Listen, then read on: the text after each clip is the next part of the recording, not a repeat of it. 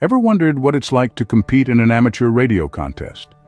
Well, in the next 7 minutes, a world of communication, camaraderie, and competition will unfold.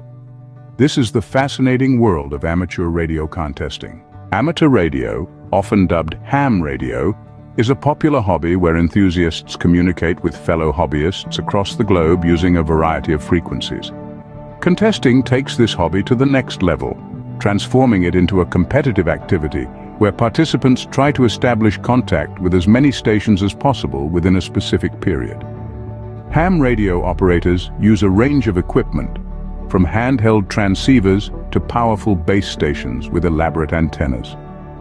The ability to communicate over long distances, sometimes even reaching beyond the Earth's atmosphere, is a thrilling aspect of this hobby. One of the key skills in amateur radio is the ability to adapt to changing conditions, such as varying propagation patterns and interference from other signals.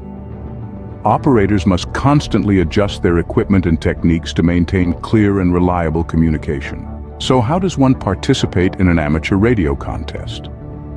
It's a journey that begins with a simple step: getting licensed.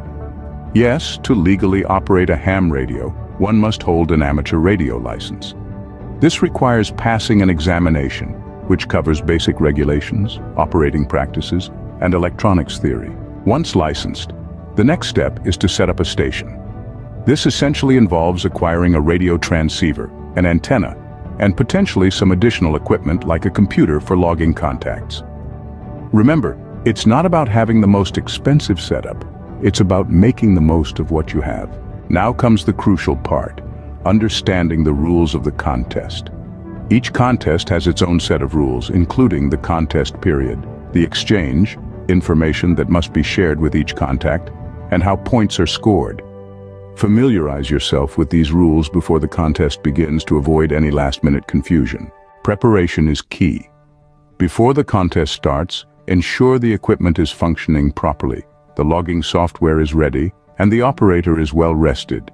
It's also a good idea to check the propagation conditions and plan frequencies and modes accordingly. Once the contest kicks off, it's all about strategy. It's important to constantly balance between searching for new stations and calling CQ, inviting other stations to contact you. Don't shy away from the challenge, and remember, every contact counts. When the contest ends, it's time to submit the log. Most contests require participants to submit their log, a record of all their contacts, within a certain period after the contest ends. This is usually done electronically, and it's crucial to follow the submission guidelines to ensure the log is accepted. Finally, after all the hard work, it's time to wait for the results. While winning is thrilling, remember that the real victory lies in the experience gained, the skills honed, and the friends made.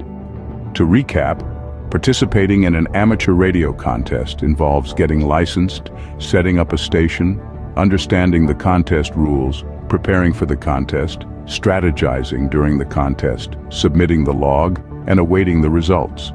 It's a journey filled with learning, excitement, and camaraderie.